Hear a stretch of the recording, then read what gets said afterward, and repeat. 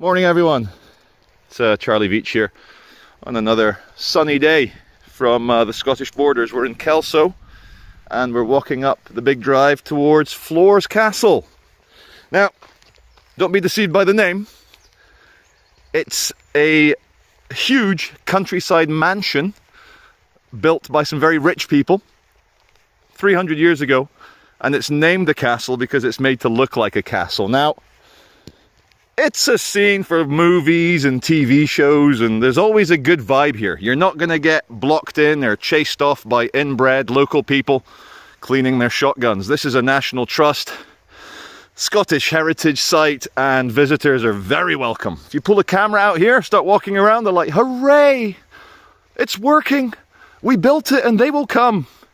So today, there's the River Tweed that goes through Kelso. Today, guys, a peaceful video, and I want to talk about you guys and your amazing reaction to my my sad video yesterday.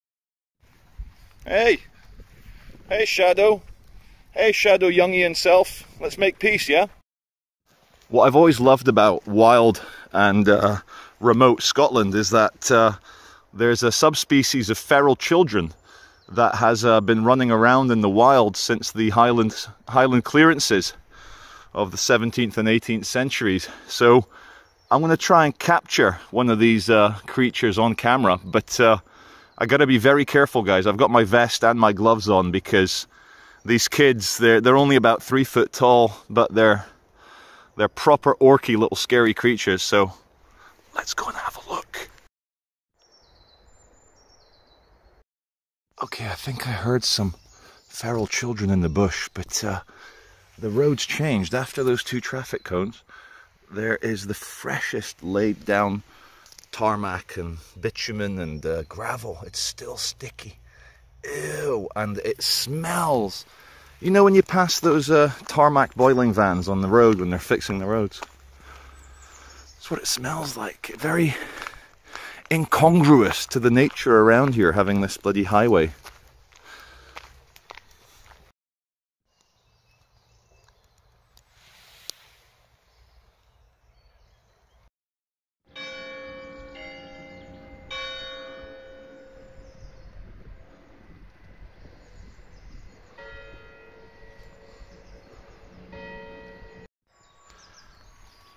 Oh my goodness, look at that view, guys. Just coming around the front of Flores Castle.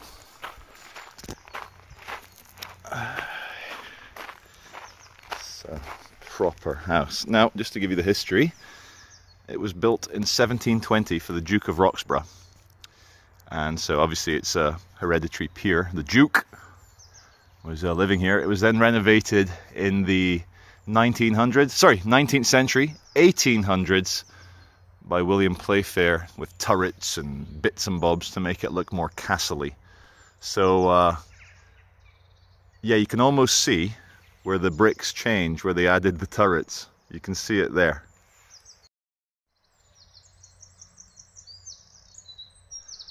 What is a song thrush without song? It's just thrush, and no one likes thrush.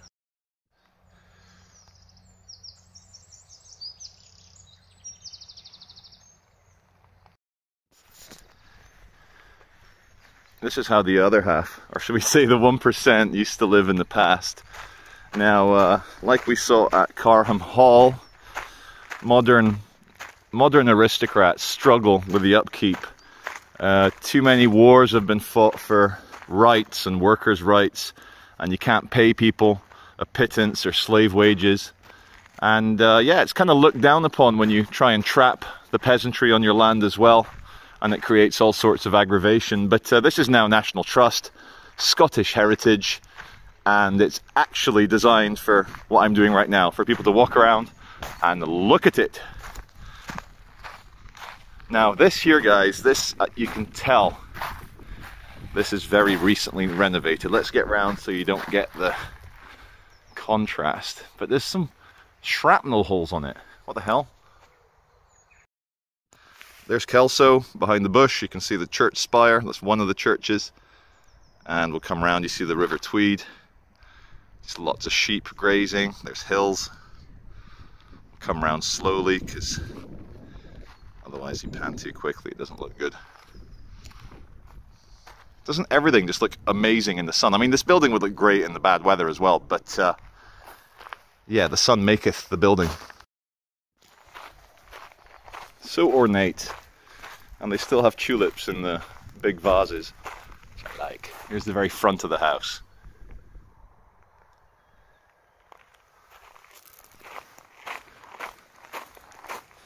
Let's go around and have a look.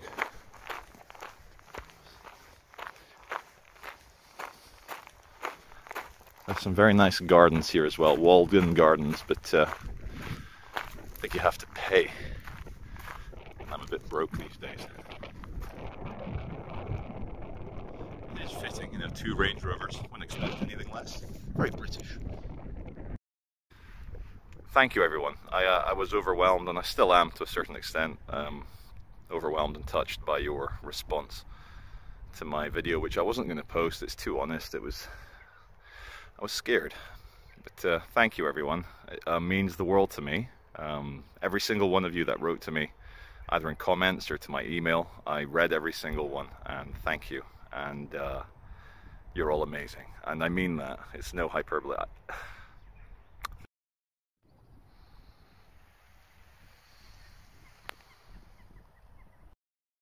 One thing you'll notice here in Scotland is just how common pheasants are. You maybe can't see it there in the foreground. There he is. Go on, pheasant. That's a male one, obviously, with the kind of metallic green head. Right, okay, now just want to come along and say hello to the horse, because behold, a pale horse. Behold, a friendly brown horse. There's a sign saying don't touch the horses. Seems a bit, you know, mean. This is a horse can make up his own mind. Do you want to sniff my hand? Go on, have a sniff. No, don't bite it. Good horse. You're a good horsey. Why can't people be as nice as friendly horses and doggies and catties? Kitties. You're a good horse. Let's go say hello to the pale one. Right. That stupid pheasant. You know, like on the drive up here on the A7, had to like slow down for about 3 pheasants, because they don't understand. They will literally run in front of your car. Poor pheasants.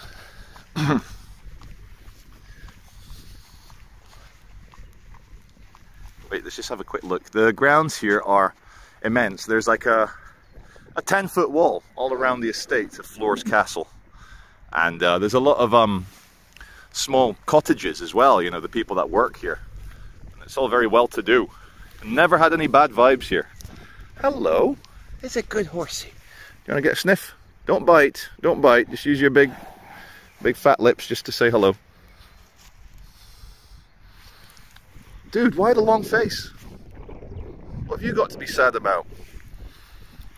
No, don't bite me. Don't bite me. Be nice. Good horse. Look at his hairstyle. He's got the same hair as Boris Johnson. Okay. And a little pony in the background. Brilliant! You can probably hear it in the background, but there's a lot of big heavy machinery doing construction at the back of Flores Castle. Kind of ruins the vibe, and you can probably hear the traffic noise. One thing I always don't notice is how much your brain blocks out white noise from traffic, but then when you review the footage later, it's like you don't realize just how horrific the noise pollution in cities is, because your brain manages to do noise cancellation, you know? Have you ever had that thing like in a hot country where you fall asleep and the air conditioning's on, and then the thermostat changes, the air conditioning goes off, and the silence all of a sudden wakes you up because your brain that was blocking out the air conditioner noise suddenly notices a change. One thing I do like in these big walled estates is the horticulture, the botanics, the exciting giant pine trees from North America, all sorts of other trees that you don't normally see. They're all here. You know, the Victorians, the pre-Victorians. Was it George? Was it the madness of King George before Victoria? Probably. The Georgians, the Victorians, the Edwardians, they loved the Botanic Garden. They loved the pagoda. They loved the pine tree. And yeah, you know the aristocrats and the secret garden. We'll go down the secret garden path because you had to have your affairs and your premarital sex away from the prying eyes of your contemporaries and especially the servants. So there is a very direct correlation between being rich, having a big garden, and having lots of nooks and crannies in that garden for illicit affairs. Okay, now I'm just talking shit. Let's. So I saw this sign and I started getting PTSD flashbacks from Carham Hall. Jeez. Whew. So what I thought were feral children earlier is actually the painful calls of the male pheasant. It actually sounds like someone trying to scream whilst being garroted at the same time. It's like this guttural. I'll try and capture it on camera. It's in this bush somewhere. And for the uninitiated, for the urban explorer that comes out here, you will think it is the 3-foot-tall feral children with spears. They're like Ewoks, Scottish Ewoks. Gotta be careful. You know, I'm being born in 1980. Turned 18 in 1998. That's around the time the internet went fully mainstream. It's the year that mobile phones went fully mainstream. So I am literally the last generation, not I, people of my age. We are literally the last generation to grow up without social media, internet, mobile phones, instant information. So I feel blessed. You know, 1980 and before, you grew up normally. And I start often thinking, I've been in conversations with people recently, why are millennials or Zoomers or people younger than me, you know, 25-year-olds, 20-year-olds, 18-year-olds, why are they so sensitive? Why are they so terrified of language? Why are they finding isms everywhere they look? Evil of capitalism, racism, homophobism. It's everywhere. They're finding enemies. It's this permanent victim mentality. I've got a theory. Hear me out. Don't pause. Don't touch that dial. Hear me out. As we were the last generation to grow up without an overwhelming amount of information, be it good and bad and neutral, and most of it's junk. Most of everything's junk. You know, we didn't grow up with ISIS beheadings videos. We didn't grow up with gore. We didn't grow up with hardcore pornography. I mean, when I was a teenager, it's the classic. You find the Fiesta. You find, what was it, the other ones? Men Only, whatever, Club International. You find these magazines in the bush, in the hedge. Pages stuck together, and you're like, porn wasn't a big thing when I was a teenager, an adolescent. So your 18-year-olds, your 20-year-olds, your 25-year-olds, even your 30-year-olds grew up on a constant diet, hardcore porn, sexual fetishes, crazy viral videos that edgy teenagers send to each other, whether it's beheadings or blowing people up or, I mean, Jesus. You know, edgy teenagers, it's like, how can you up the ante? Gore, gore, gore. Bad sex, bad sex, bad sex, violent sex. I mean, oh my God, like nowadays, one of the massive search terms on Pornhub is stepdaughter porn, stepbrother porn. So we grew up without that. We've got this like armor of like, the world is a beautiful place. My childhood was beautiful. I played, I enjoyed the outdoors. I played video games. I played Nintendo 8-bit.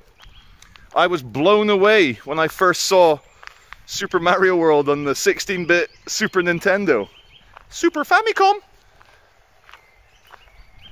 And so I think if you're like a young teen and you're exposed to hardcore porn, hardcore violence, hardcore gore, crazy ass degenerate music, all sorts of like repetitive hypnotic beats to whatever, make you malleable to whatever bullshit fad they're trying to sell you, I think it's possible that these souls, these young people, they regress, they get terrified. It's like their mind is under siege and the fence around, it shrinks, it gets closer to the center. The demons, the dark, it takes territory and they get shrink, until they're wanting to ban everything, they want to cancel everyone, they want to deplatform everything, just in case, you know, because they say ideas are dangerous, free ideas, it might hurt them. It might remind them of that beheading video that buddy David sent them when they were 11 years old. It's crazy, guys, like, whew. I believe in free speech, I believe in freedom of information, but for little kids, guys, there needs to be extreme censorship.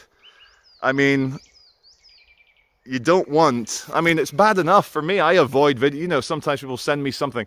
Oh, look at this rapist in Colombia have his balls torn off by pit bulls.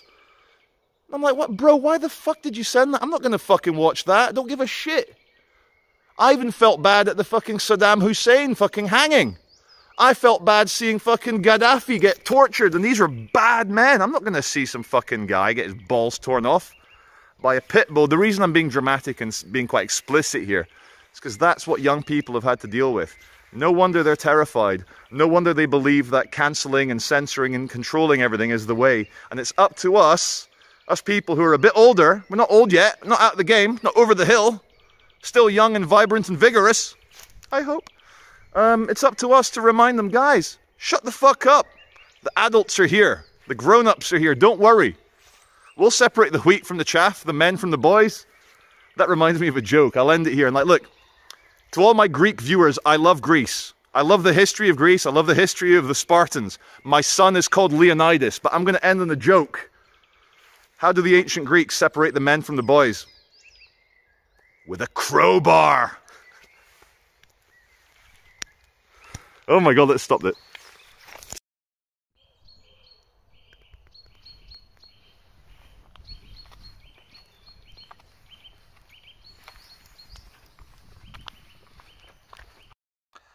I mentioned recently in a video in Manchester that I believe ignorance is our greatest enemy. And that is true. But what's tied together with ignorance is fear. And I think, you know, a few hundred years down the line, we won't quite have this antagonism between religion and science, this kind of war that's been raging. And it's kind of like a Hegelian dialectic in a way. Both sides cement into their positions. And you get scientists that start saying strange things, that there's no meaning to life, and it's all just the movement of material, and they're saying it's matter, so it doesn't matter. Very strange. And religious people, like, when you see some of them, when they get dogmatic and furious and start demanding that laws are changed for blasphemy, or they riot and kill people because someone's insulted this. I mean, in Pakistan, it's a big problem. If there is a small, but there's a few 100,000 Christians in Pakistan. And when, you know, they work as doctors, lawyers, whatever, street sweepers, every rung of society you get Christians. And if you're a Muslim in Pakistan and you want to get your fucking Christian rival taken away to the gulags, you just say he or she insulted Islam. Happens all the time. There was a disgusting one a few years ago, I think it was in Lahore, in Pakistan, where some guy, I don't know if he was atheist or Christian, he got in some argument, and his classmates at the university went and told all the bloody yobbos in the local town that he'd insulted the Prophet. And on video, they went to his dormitory room, dragged him out and beat him to death. And they're all screaming, God is great, God is great. And like, you know, it's every religion. I mean, Jesus, the Buddhists, the peaceful Buddhists, you know, peace and love, fucking machine gunning Rohingya Muslims in Burma, or do we call it Myanmar? You know, Christians don't exactly have a fucking clean track record. If just one very small country, smaller than Scotland in population, we'll look at Ireland and what the Christians there did to little boys and little girls, and how corrupt and disgusting and abusive it became. You know, like, not just Ireland, not just America, but the Catholic Church became synonymous with raping little boys. And like, wow, how that, you know, so no one's innocent. We are all guilty. And what's tied in very closely with ignorance is fear. If you're ignorant of things, you're going to be scared. If you're ignorant of things, you're not going to trust them. You're going to be scared. And like, of course, there's always the leap of faith, but it's called a leap, and they put faith in there because it doesn't always work. You could die. There is a risk. Now, let's first of all find the similarities between two Abrahamic prophets, okay? Let's look at Muhammad in Islam, and we'll look at Jesus Christ. Now, they are very different in many ways, but I want to talk about one thing which they share in very strong common. Now, that was both their courage and their mercy. Now, the historical and the narrative account of Jesus as a merciful, all-loving, all-forgiving figure is quite set. Now, for Muhammad, I have read most of the Quran. I've not finished it yet. I've read a bit about Muhammad and his life, and there were times where he did show mercy, but there were other times when he showed wrath. And, you know, as the psychologist Jordan Peterson did in one of his lectures, he talked about how Muhammad was a warlord, and Jesus, what you can say about him, he was definitely not a warlord. Muhammad was a very successful general. Now, look, let's stop with the differences for a minute. What Jesus and Muhammad shared was a very strong conviction in who they were. And also, they shared incredible courage. I mean, to conquer lands from your enemies that have decided you're a piece of shit and deserve to die, that takes courage. To tell all the Pharisees and the Romans that you're the Son of God, that you're the King of all men, when the Pharisees, the Jewish people, were demanding that you were like descended from David, you're going to be the Jewish king and to lead them into freedom, and you're going to be amazing for the Jews. And then you kind of like not trick them, but you kind of deceive them. You're like, sorry, I'm not the king of the Jews, I'm the king of all men. I'm the king of prostitutes, I'm the king of thieves, I'm the king of lowlives, I'm the king of dirty sinners, I'm the king of crackheads. And that took a great deal of balls, man. I mean, Jesus's balls, fucking giant brass fucking grapefruit hanging from his fucking groin. And, yeah, it may be very well the case that what sets prophets aside from us everyday fucking doubting, scared people is courage. You know, so everyday normal people, we've all got it in different amounts.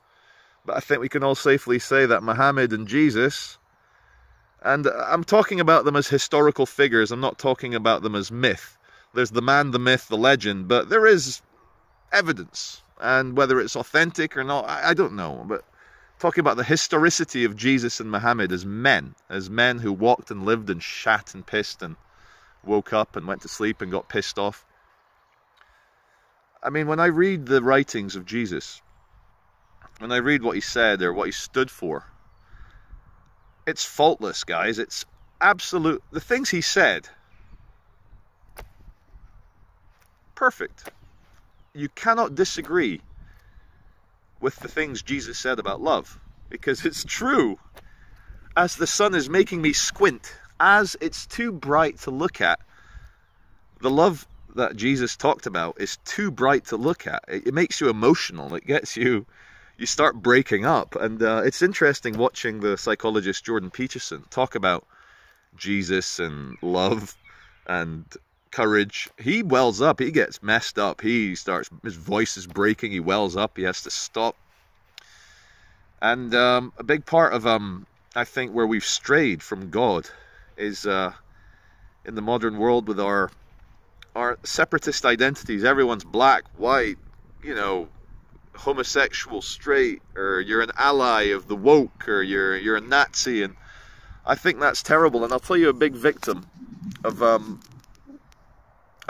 this identity politics is young men, younger than me, and I'm a victim in a sense, but I'm not going to go on about it. But young boys raised these days with the internet and you know, like terms such as rape culture, and we need to train men not to be rapists. I really, really hate the concept. I don't know where it came from. Is it some warped Irish Catholic? But the concept of original sin, you know, or is that just Christianity in general? I don't know. I don't believe that shit. But a lot of this identity politics, it says that maybe men, and especially young white men, are born with original sin, like they're born dirty and wrong. And I'm not talking in the kind of like honest sense that I'll say that we're all guilty of war and anger and having snakes in us, and we're all a bit guilty of, you know, being a bit, you know, we're off the mark a bit, aren't we? I don't mean that. I mean the way our culture, which has been completely hijacked, it's disgusting how we're in the middle of a cultural revolution. They are absolutely pulling out the carpet of what the West stood for, and they're replacing it with this kind of like globalist, I don't know, it's like, it is truly neo-communism, but not neo-economic communism, neo-cultural and political communism. And they're telling young men, and not so much young black men, I mean, they're exalted in the new normal, or young Indian men, young Chinese men, all exalted, but young white men, you are, I hate to say this, guys, but we are the new Jews. Now, this is very controversial to say this, but I 100% mean this.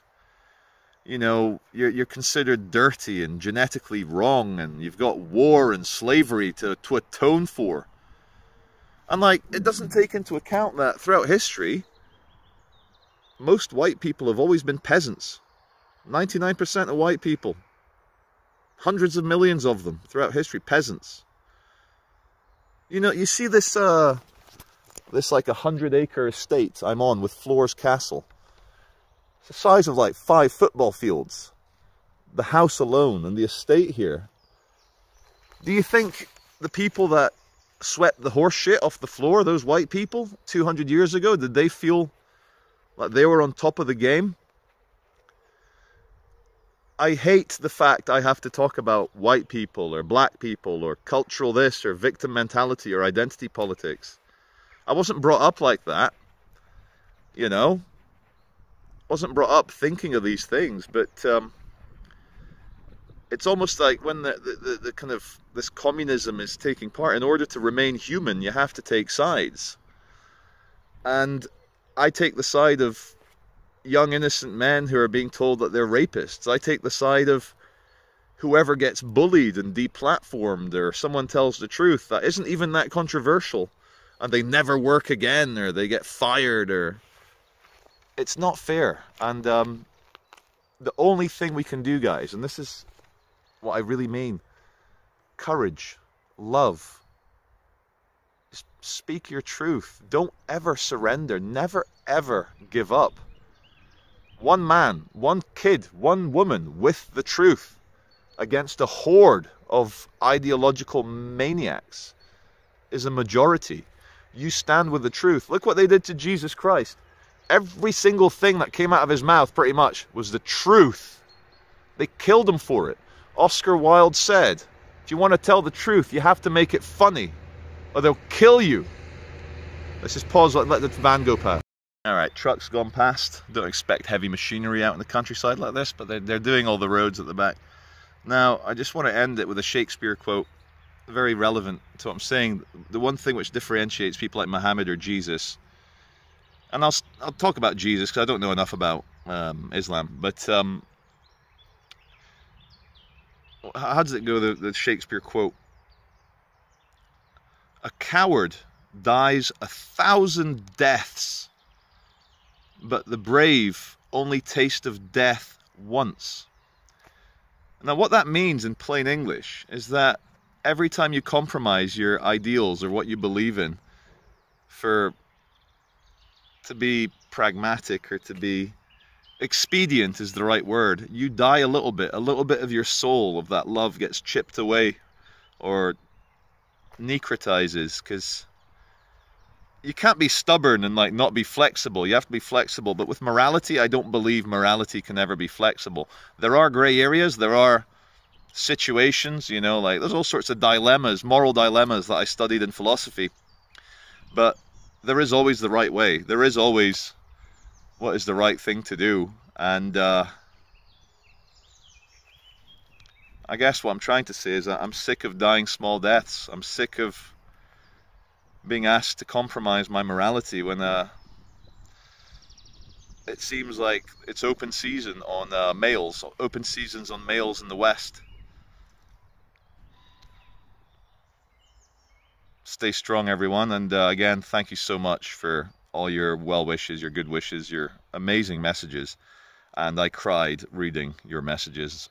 I was touched, and the fact that so many of you shared with me that my video when I was upset made you cry as well. Thank you. Guys, they've done it again. I can't drive out. They've sent the worker van to block me in at the gatehouse of Flores Castle. Only kidding. They're not fucking arseholes here. They're nice people. This has nothing to do with me, and I didn't come with a car. Let's go out.